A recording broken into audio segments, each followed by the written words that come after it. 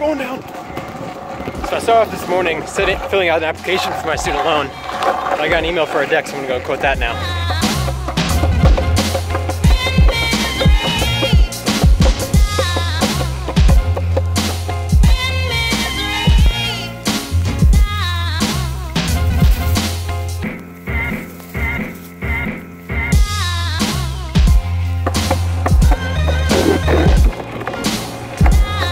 Finished up there, just a normal standard 2x10 high deck.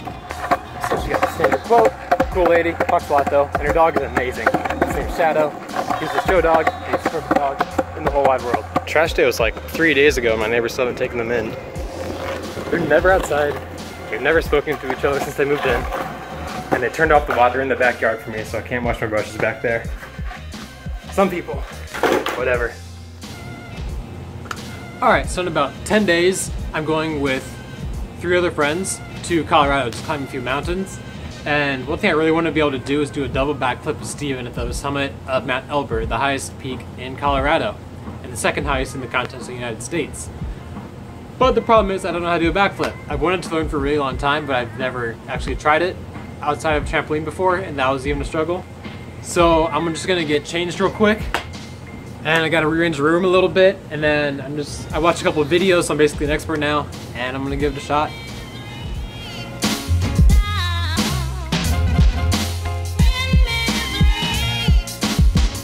So the idea is that I jump from here back onto that area-ish, and everything should be good and padded and kind of safe. But my only concern is these. I don't think the ceiling is high enough.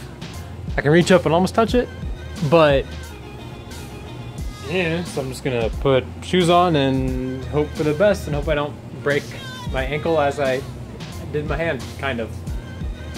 Here we go. 1 pair of pants later. All right, oh man, that's bright. It's now 10:21 at night. I'm at the gym. And I switched location because I really felt like I was just gonna kick the ceiling if I tried doing backflip in my house. So I'm here. I just got done biking for 20 minutes. I'm stretched out, loosened up. I'm gonna lay some mats down around here and then give it a go.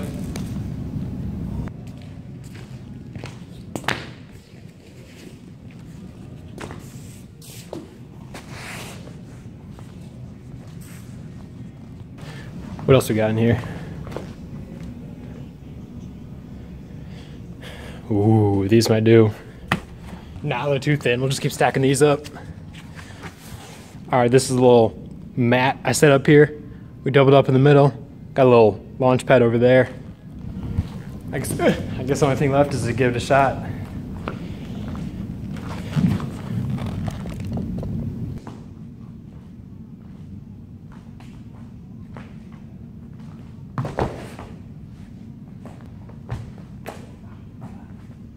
Oh man.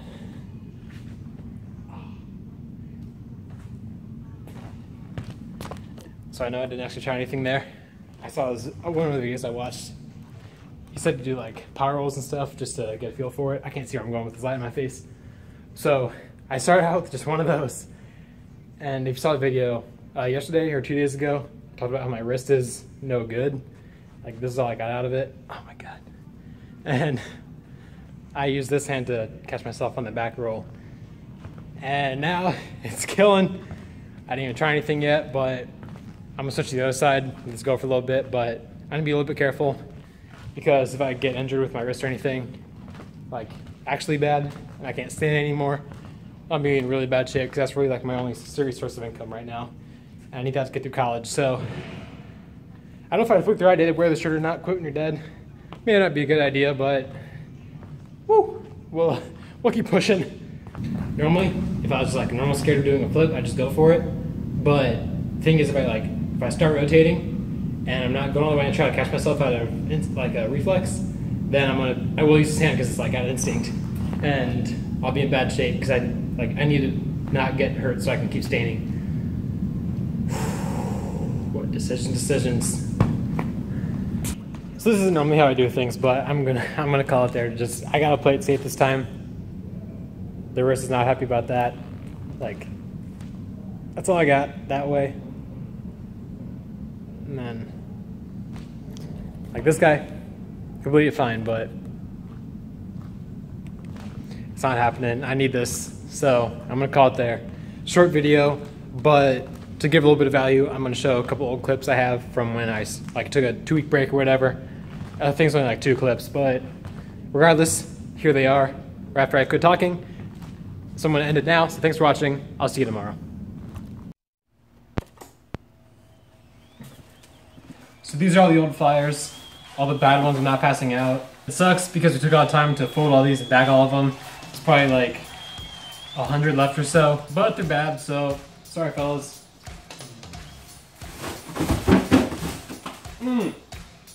Sorry, Steve. Steve helped me fold all those, and we just threw most of them away. But that's what happens, gotta move on to the next thing. The new flyers are much, much better. And hopefully, they are much more successful than the old ones were. So looking back up about 3 or 4 years ago, back when I was a wee lad trying to make a name for myself in Cedar Rapids here, I pulled up to this store, Signs Etc., because I saw their big sign here across the interstate, and I asked them to make me a couple yard signs. And I really had no idea what to expect. I didn't know how much it cost, but they were about 40 bucks a pop, but they gave them to me for 20 bucks each because the owner liked me because I think I was 16 or 17, trying to start my own business, and he thought that was really cool. And so he made me these signs. And I had no idea how amazing it was that he just fully designed these himself. I mean, it's nothing elaborate, but I gave him nothing to work with either. So that was way back when all the calls went through my mom first before they talked to me, because I was so young and she just wanted to like protect me and everything. But now everything goes through just me. So I'm gonna see if they still have this design on file. If not, if we can just make a new one and try to get a couple new signs made with my number on it instead of my mom's.